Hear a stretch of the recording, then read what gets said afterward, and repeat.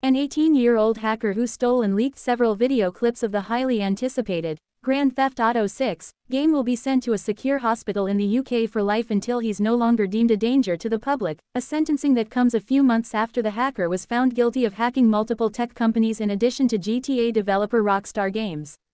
A British judge said the hacker's skill in carrying out cyberattacks made him a high risk to the public, a statement backed by a mental health assessment used in the sentencing that stated the hacker was highly motivated and continued to express the intent to return to cybercrime as soon as possible, according to the BBC. The hacker, Arion Kurtaj, was found guilty of the hack in August and was previously deemed unfit to stand trial because of an autistic-spectrum disorder, Bloomberg reported, adding that the judge said in her ruling that there was also a risk of online hackers persuading him to commit further cyber crimes.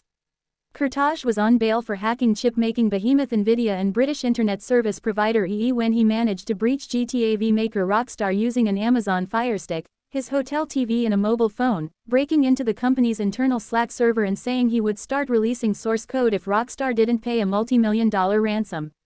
Kurtaj is part of a hacking group named Lapsus Dollar, which has cost companies including Nvidia, Rockstar and Uber nearly $10 million through its hacks, the BBC reported.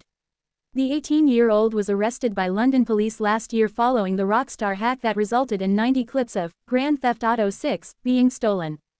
Kurtaj and an unidentified 17-year-old male were separately found guilty in August of serious computer misuse, blackmail and fraud for hacking EE and Nvidia.